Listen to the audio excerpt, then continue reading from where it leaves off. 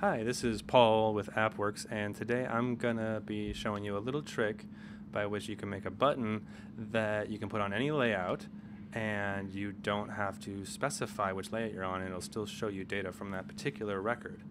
I find this particularly useful if you have a consistent naming pattern with your fields and you've got a button that you use in a lot of places and you just don't want to have to go through the trouble of saying when you're on this table or in that table, use this field or that field. So what you would do is you would come in here and you would make a button, and let's say for instance you wanted to find out when this was created, and you didn't want to show the field on here for whatever reason.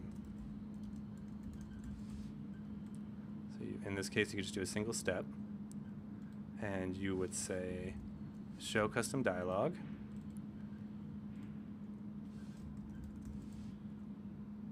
And in the message, what you would do is you would say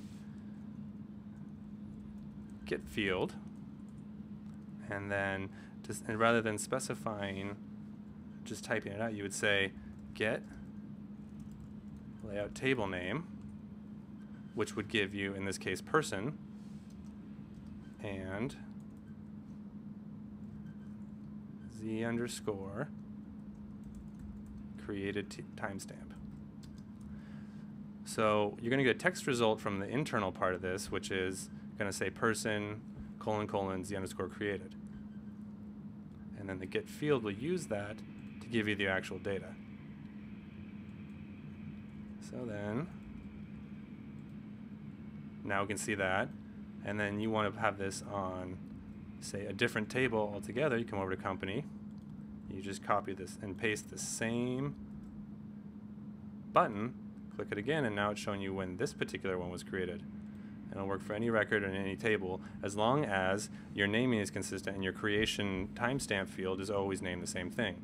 So you could use this for an ID field, for a name field, if it's always name is always the same.